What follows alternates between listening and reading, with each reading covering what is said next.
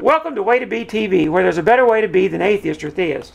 My name is Elise Elrod. It is Thursday, April 21st, 2016. Joni and I co-host Way to Be TV. She will be keeping us abreast of the chat room activities this evening. Good evening, Joni. Evening, Elise. Instead, we're going to finally talk about the Gospel of James. Joni told me earlier tonight, she said it got right to a climax point when you were almost finished with the first segment whenever the guy came on the air. And she said, the story is very interesting. I wished I could hear the rest of it. And so you have us all on pins and needles. The Gospel of James seems to also paint a picture that's slightly different, some places significantly different than you've heard, but probably more similar to the archaeological digs and things that I found when I was in Israel. Tonight we will be talking about the non-canonical book, the Gospel of James. Scholars think the Gospel of James first began to circulate about mid-2nd century. The Gospel of James begins by telling its readers there was a very wealthy man named Joachim. He was known to offer his gifts in two amounts. One he offered as a gift to God for his own sins to be forgiven. The other he offered as a gift to all the people. On the Sabbath day, a man named Reuben accuses Joachim of being presumptuous. Reuben tells Joachim that every righteous man of Israel has offspring. Reuben insists Joachim, who has no children, should not be giving his gifts before everyone. So Joachim searches the records of Israel to determine if this is true. There he finds that Reuben is right. Every righteous man of Israel, giving gifts, has kids. Joachim remembers Abraham. When Abraham and Sarah were very old, God gave them Isaac. So Joachim, a married man now upset, did not go home to his wife. Instead, he goes out into the wilderness to pray. He wants the same deal from God afforded to Abraham and Sarah. He is determined not to eat, drink, or go home to his wife until God answers his prayer. His wife's name is Anna. Meanwhile, Joachim has failed to tell Anna where he is. Worried, thinking she is now a widow, Anna mourns for her husband and for being childless. As the Sabbath day approaches once again, her handmaiden Judith comes to her and offers her help. Anna rejects her. Judith, feeling rejected herself, tells Anna that God keeps her from bearing children. Anna, even more upset, continues to mourn. She then puts on her wedding clothes and goes for a walk in a garden. As she is walking, she sat down under a tree. She began praying to God the same prayer her husband is offering in the wilderness. Please, God, bless me as you blessed Sarah with Isaac. She looks up into the branches of the tree. There she sees birds nesting. Who am I? She asks God. I have been banned from the temple. I am mocked because I am childless. These birds are blessed with children. Why not me? The beasts of the earth are blessed with children. Why not me? Even the waters stir and produce fish. Why not me? Even the soil produces crops. Why not me, God? Then an angel appears and it says, Anna, Anna, God heard you. You are about to conceive and give birth. Anna is, of course, overjoyed. She tells the angel, whether it's a boy or a girl, I will offer the child to God, to serve God for all his life. About this same time, back in the wilderness, Joachim has already had a similar experience. Two angels show Anna, her husband, coming home with his flock. An angel has already told Joachim that Anna is pregnant. The flock Joachim is bringing is to be divided as gifts to God, the priests, the elders, and to all the people.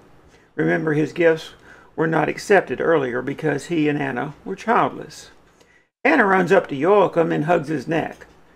See, I am no longer a widow, and I am no longer childless." The relieved Joachim took a nap. The next day, it is time to offer those gifts again. Joachim sets up a test for himself to determine if he is now worthy to give in the temple. By looking at the ornament on the priest's head, Joachim would be able to determine if he was now cleansed from his sins. So Joachim offered up his gifts and then carefully scrutinized the priest's ornament. There he saw no sign of sin in himself. His gifts would be accepted, and Anna would soon birth his child. Now the scripture says, Anna gave birth in the 7th month of her pregnancy. Later, Anna cleansed herself, began nursing her baby girl, and named her baby girl Mary. When Mary was 6 months old, Anna wanted to know if she could stand. She set her down. Not only did she stand, Mary walked 6 steps back into Anna's arms. Then Anna declared that Mary shall not walk again until she has been taken to the temple. Anna made a private place for Mary in the house. She did not allow anything unclean to enter this private place, and she called the virgin daughters of Israel to entertain Mary. Upon her first birthday, Mary's father, Joachim, held a huge feast for the priests, the scribes, and the elders, and for all the people. He then brought Mary out of her private place and presented her.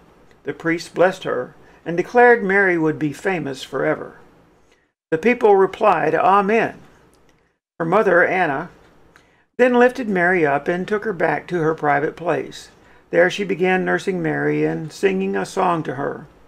The shame was over. Anna asked herself, who will tell everyone Anna is now nursing a baby? Then Anna returned from Mary's private place to serve her guest. When Mary turned 2 years old, Joachim, her father, declared it's time to take her to the temple. He feared God would think he had broken his promise, and his gifts would again be unacceptable to God. Anna said we need to wait a year so that Mary will not begin to miss her parents. Joachim agreed. So they waited another year.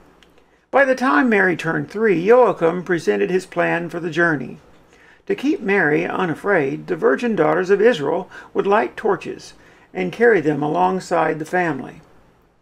When they arrived at the temple, the priest received Mary with a kiss. They once again blessed Mary and declared she would be famous throughout the ages. Joachim set Mary on the 3rd step of the temple. The 3-year-old Mary danced. Her parents then left her.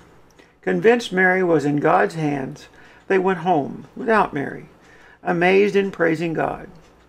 While in the temple, Mary was given her food daily by an angel.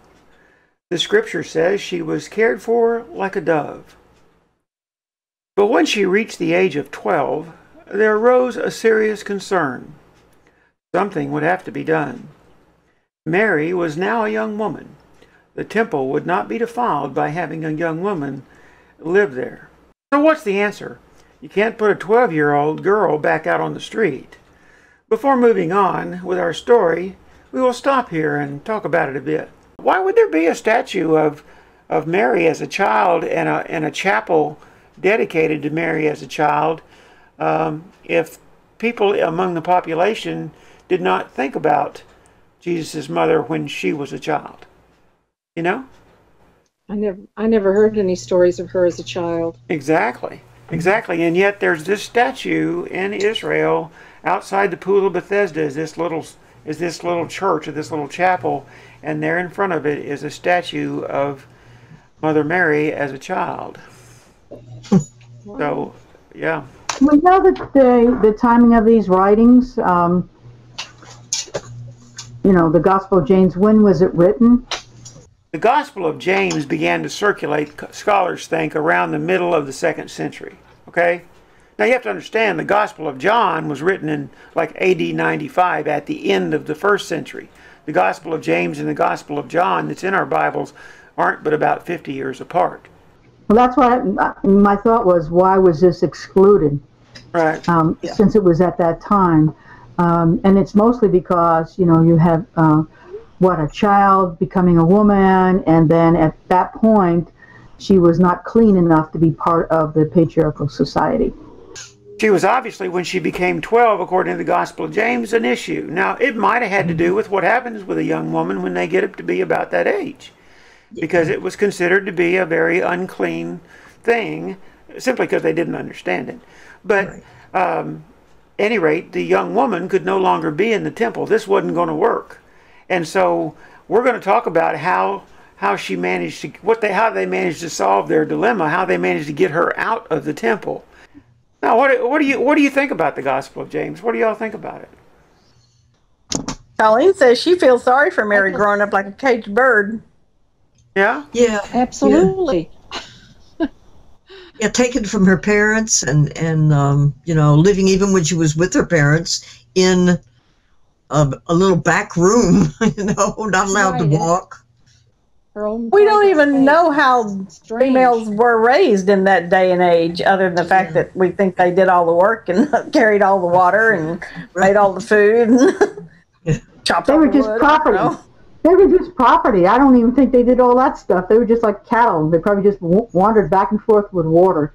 Even though they consider Mary to be the most esteemed woman of God ever, and, you know, raised in the temple and fed by an angel and all of this stuff, even though they see that and feel that, the way they handle her life from this point forward is basically a way that they could not handle a male figure at all. They would never dream of handling a male figure the way you're about to hear about, the way they handled getting her out of the temple.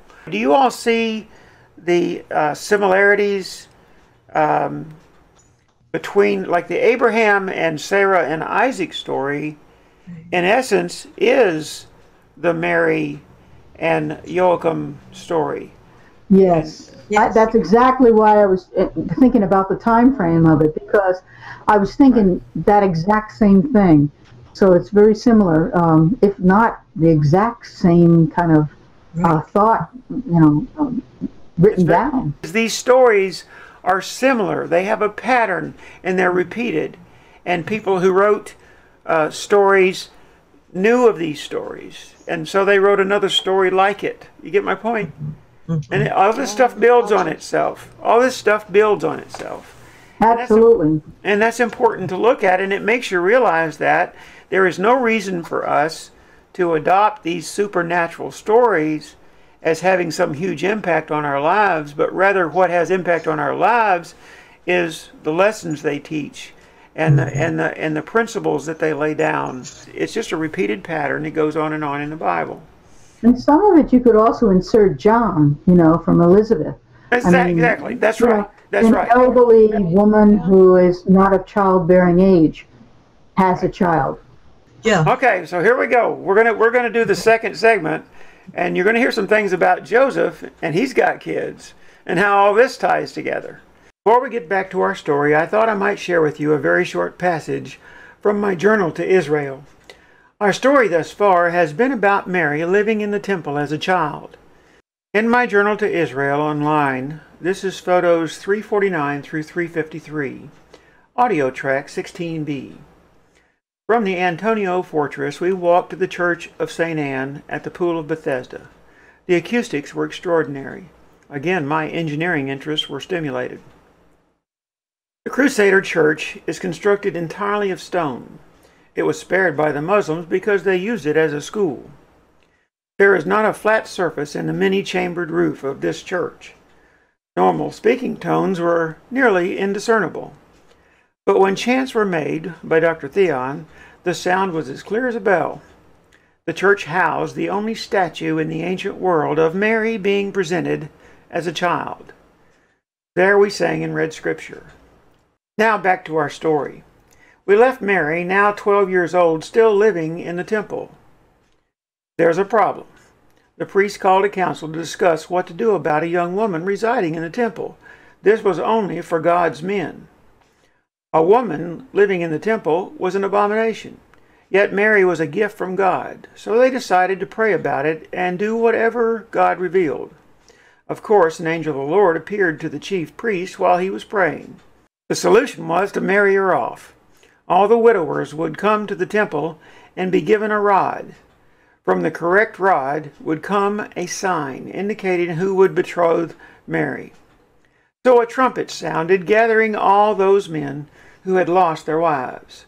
Joseph, a man with sons from a previous marriage, was among them. The chief priest took all the rods and went into the temple and prayed over them. Then he gave them back to the widowers. Nothing happened until the last rod was given to Joseph. A dove sprang from the rod and landed on Joseph's head. So the high priest said to Joseph, "You have been chosen to take God's virgin." Joseph protested, "I have kids, and I am an old man, and she is only a young girl. I do not want to be ridiculed by Israel." The priest then threatens Joseph with God's wrath. So Joseph took Mary home. As soon as he got her settled in, he says, "I'll be back later. I'm going to work. God will look after you." Later, the priest told a council to decide about making a veil for the temple. All the virgins of Israel from the tribe of David were called together. Those who went looking for them found only 7. Then they remembered Mary would also qualify and should be considered such, as she was betrothed only and still a virgin. Then they cast lots. Mary drew the short straw. Then in a Betsy Ross moment, Mary went home and began to make the veil from the elegant materials they gave her. Mary got thirsty and went to fetch some water. While fetching water, she heard a voice and was afraid. She ran back home and returned to her task of making the temple veil. Then an angel appeared. The angel told her she was blessed by God. She would have a baby that would be named Jesus. Her baby would save the world from their sins. Mary told the angel that she was the slave of God. Bring it on. Then she finished making the veil and delivered it to the temple. There the priest took the veil from her and told her God had made her name great. She would be blessed by all the generations. Then Mary went off to a relative's house, a woman named Elizabeth. There she stayed with Elizabeth as her abdomen grew. Eventually she went home afraid of what people might do to her. By now she was 16 years old. Then Joseph got home from work. But it was not like Joachim and Anna, both happy to know Anna was pregnant. Joseph was shocked. When he saw Mary was pregnant, he blamed himself. "I got her from the temple, a virgin. I've neglected her." Then he thought, who did this? This is just like Adam. He was praising God, and the snake got a hold of Eve. "Now it's happened to me," he said. Then also, like Adam, Joseph blamed Mary. "Why did you do this? You came from the temple where you danced and were cared for by an angel." Mary wept. "I have been faithful. I know no man," Mary said. Joseph replied, "So then how did you get pregnant?" Mary said, "I don't have a clue." So Joseph let her be for a bit. He wondered what he would do. "If I hide her, I will be going against the law of God. If I turn her over to the people for punishment, I may be guilty of killing the innocent." So Joseph went to bed. In his sleep, an angel appears to comfort him. Joseph is assured the baby is from God and will save the world. He awoke refreshed, praising God. So let's talk about this before we move on. That's a very, very interesting story. Isn't it though? And think about this. How old was he when he took her home? How old was she when he took her home and said, "I'm going to work. I'll be back later, and God will look after you"? How old? 12. 12. Gone to work for 4 years. Right. How old was she when he got back? 16. He went to work for 4 years. She's not an elephant. I have no idea. I did not know if y'all saw that or not, but he was gone for 4 years, according to that story. Unless it's 2 different work days, and they just didn't say when he got back the first time. Or 2 different time clocks. I don't know, you know. Yeah, I mean, way gracious. At any rate. Maybe he was a long-range trucker. Yeah. That's something. What do you think about that story, Colleen? Holy cow! I was thinking that Jesus was the first test tube baby in the world. Yeah. I think they need to go check out Since the extra neither room of at them had Elizabeth's anything house. to do with getting pregnant. We'll get to that in a We minute. already don't think that they counted time the same way we did. That's what I was thinking about. Yeah, I don't think they did either. I don't think Protestants think of Mary as any kind of supernatural anything, but Catholics do. No, but yeah, that's true. I agree. But I wonder if, this story, when you put it together with all the other stories, it certainly would make one think that there is some validity to the story. Maybe not any one in particular, but if many people are reporting the same thing or very similar, that there may be some basis of fact within it. Yeah, but you have to remember this, and I know, I don't think the basis of fact is the supernatural parts, but I know that if you read just the Gospels that we have and compare what they're saying, there are significant differences in them. But you have to remember, even the very first story of any kind, whether it be in our Bible or in the books that were written back in that day that are not in our Bible, all those were written long after from the second half of the first century, on. The Gospel of Mark would be our first amount of detail, and it's not very detailed. The detailed stuff, especially related to the birth and all of that, does not come until about AD 75 in the book of Matthew, AD 70, somewhere in there, in the book of Matthew. When you say there's some validity in it because people are telling the same stories, they're rehearsing the same stories. By this time, they've been rehearsing the same stories for 100 years. Yeah. But I guess if you took away the quote-unquote virgin birth and just put it as a birth, I mean, the rest of the stuff is very believable. Right, that's what I say about. That's the reason I say that the way is very believable. That what he taught, and those kinds of things, the things that they remembered, the sayings and the teachings and the principles, would have been things that would have been remembered universally. Those were things that impacted in the greatest ways. Essentially, if you took away that whole virgin thing, I mean, yeah, she got pregnant, and by who knows, and yet, then there's no supernatural. Right. And they're all very similar stories that really could have some basis in fact, because as we know, a 12-year-old could be pregnant. And at that time, if they lived to 30, that was probably a very ripe old age. And so, if you saw that someone was getting pregnant like Elizabeth or, Anna, when they were in their 30s, well, we know nowadays that that's not really that old to get pregnant. Right. And in those days, the greatly admired became known as a god or a son of God. They were revered. The people who were revered, they made up supernatural stories about them. I mean, the idea that Hercules actually lived might be very plausible. The idea that Hercules had super strength and superpowers and all that kind of stuff is not very likely at all. And so, they're discounting adrenaline. They were after him. The acquiring of supernatural powers and supernatural status, like being a god or son of God or whatever, those things came from the fact that people admired a certain figure. We have to realize that this is just the way they communicated. And everybody thinks if you say anything negative about the stories as far as them being true is concerned, a lot of people don't like to hear a person say that. But that doesn't mean a person is saying that the people who wrote this were evil or had some sinister motive. They were just communicating in the way people back then communicated. Right. I mean, they lifted their heroes up, and they lifted them up by making them supernatural and giving them super status. Okay. And their way of communicating had always been storytelling. Right. Always. I mean, writing had not been around for a whole long time, I don't think, at that point.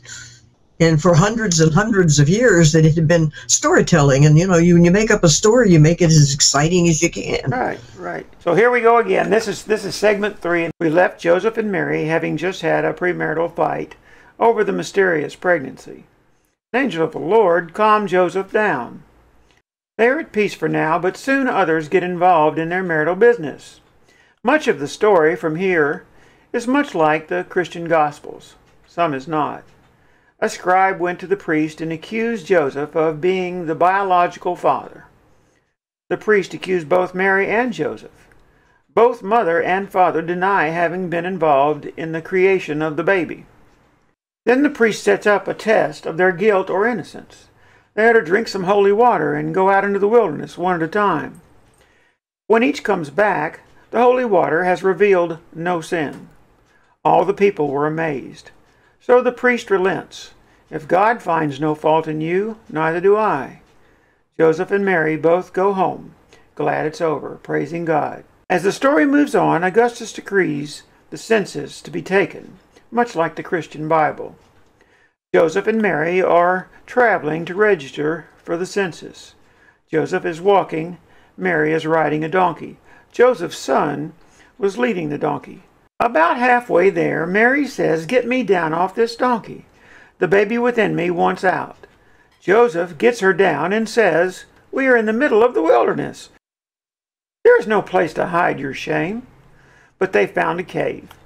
Again, here I want to read you a bit of my journal to Israel. It's about the Church of the Nativity. In my journal to Israel online, this is photos 277 through 283, audio 6A.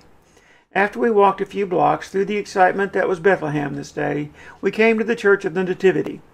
It is built over the cave, which is the traditional site of Jesus' birth.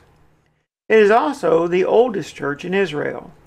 The church dates back to the 4th century, with 6th century renovations and later repairs made by the Crusaders. When the Persians came and destroyed all the churches, they entered this church and noticed the wise men depicted on the walls. The wise men looked somewhat Persian, and therefore the church was spared. We entered the church through what is known as the Door of Humility. Its header is low enough that all but children would have to bow to pass through. We walked through the Greek Orthodox Basilica, past the poor box, and down a set of stairs that led to the cave now known as the Chapel of the Nativity. This long cave was once used to house animals and people for the night. It is thought to be similar to the one that housed the manger of Jesus' birth. A silver star has been placed at the spot commemorating the birth. The original star was gold, but has been stolen. Responsibility for the theft is said to have caused the war between the Russians and the Turks. Interestingly enough, there is a wall at mid-cave so that the Greek Orthodox and Catholic do not have to enter the same way through the Greek Orthodox Church. Back to our story. Joseph, leaving Mary with his sons, goes out to find a Hebrew woman to help Mary deliver. Again, much follows, similar to the Christian birth narratives in our Bible. There is also a scene of Joseph walking and experiencing frozen time that suddenly restarts again. Joseph encounters a woman coming down from some hills. He tells her he needs a midwife. "Who is it that needs a midwife?" she asked him. "My betrothed," Joseph answered. "She's not your wife?" Joseph answers. "It's complicated. She grew up in the temple, and we drew lots to see who'd get her. She is not my wife, but she conceived a child. Oh, and by the way, by the Holy Spirit." The midwife says, "You're kidding." Joseph says, "Come and you'll see." When they went to the cave, there was a bright cloud hovering inside the cave. The midwife instantly acknowledged the miraculous sign. The cloud immediately left the cave, and a bright light replaced it. The light began to dim until an infant could be seen nursing with Mary. As the story continues, Joseph and Mary are made aware of the controversy that surrounds them. They also discovered King Herod had entered the picture. The slaughter of the innocent, 2 years and younger, had been ordered. Fearing for the baby's life, Mary wrapped Jesus in swaddling clothes and laid him in a barn for livestock. So here in the Gospel of James, Jesus was born in a cave and only hidden from Herod in a manger in a barn. The idea of no room in the inn isn't mentioned in the Gospel of James. The Gospel ends with a bit about John the Baptist's father, Zacharias. He was a high priest who was killed. The Gospel fragment's concluding passage is in the first person. I, James, wrote the account in Jerusalem. Grace to all who fear the Lord. Amen. So let's talk about this for just a bit. Okay. So, I know I was an adult before I found out anything about, it's thought maybe that the manger scene was not like the one we have out on the church lawn at Christmas time, but rather it was a cave. It was inside of a cave. Although I did hear that as an adult, and I heard it at church. The Gospel of James, circulating around the middle of the 2nd century, has it in a cave in the first place. Right. Yeah, the moral of the story is don't ride a donkey when you're 7 months pregnant. And the first thing he says to her when he gets her off the donkey is, "There's no place here to hide your shame." Well, maybe childbirth was a shame. Maybe somehow. That could be. I think it was. Yeah, I think it was. yeah. Because again, the woman was unclean.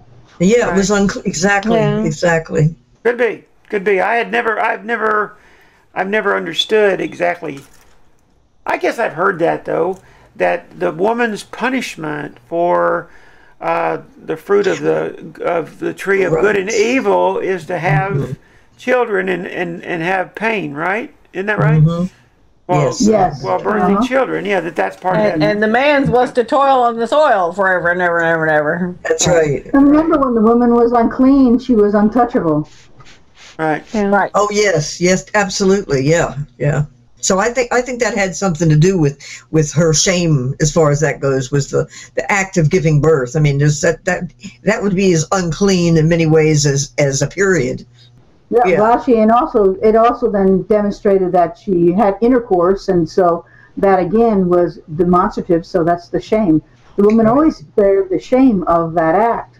I thought they'd been absolved of having sex. Well, I think we typically tell these stories and talk about these stories, those of us that were raised in the church, and I guess we all were, but those of us that are raised in the church, we talk about these stories as if they're factual, and then we try to reason out how they're factual. Right. And so, what if Abraham and Isaac and Sarah and Jacob and all that, what if that was just a story about God's covenant related to the circumcision and all that, and then the story of Moses and the escape from Egypt and all that, they don't think that really happened. A lot of scholars see no way in the world it could have happened. But what if all of that is mythology that's been written in order to communicate the beginnings of the Jewish nation, and that a lot of the stuff that we know today also about Jesus and about a lot of different figures in the Bible is legend and mythology. It's stories that are written long after the fact, because all those other stories were too, thousands of years after the fact. But the stories that are written after the fact, I don't necessarily think that we need to talk about the stories as if they were factual. Okay, well, the days were a different time length. Well, maybe they were, maybe they weren't. I don't know. Maybe those days existed, maybe they didn't. I still don't think he was gone for 4 years. Abraham and Sarah could have a baby when they're 90. Well, maybe they could, maybe they couldn't, and maybe they weren't 90, or maybe they weren't Abraham and Sarah at all. There wasn't any such people. Just have to throw stories at it to validate. Yeah. Huh? Was there really a Methuselah? When you get down to it, was there? Wonder when you're going to get to him. Yeah. Was there a giant man that got hit with a rock in the temple and fell over dead? I don't know. Now, Elise, you're sounding like a precept apologetic. I know. You could be wrong about Jan. You could be wrong about that. I could be. You could be wrong. Yes. I'm never wrong. How do you know? How do you know, Jan? I don't know. I know nothing. And he taught this way to these people that they even name in our Bible as people of the way. Right. Okay? Right. So, in other words, maybe it was all about that, and all the rest of it was this admiration. They admired Jesus. They admired Joseph. They admired Mary. They admired all of these people, David, and they admired Abraham and Moses. They admired them. And so when you admire people over time, Read the legends. I mean, Joni was born in Kentucky and I was born in Tennessee. Get you out a book on Daniel Boone and get you out another book on Davy Crockett and check it out. You'll see what I mean. Yeah, Okay? yeah. The stories are big. You know, killed him a bar before he was 3. Right. That's in the song. Yeah, I know it is. I know. I had the record. That you're not going to unwad this. No. You're not going to untangle this. What you may do, though, is adopt some beliefs, especially related to Jesus and following Jesus, that will actually help you in 2016. So here's the closing remarks. You may wonder why I share these ex-canonical books with you. I believe no supernatural story, much less one supernatural story over the other. These books are not brought for content, but for context. I hope what you see is that an argument over Christology and other aspects of the supernatural went on for hundreds of years before the Christian Bible came together.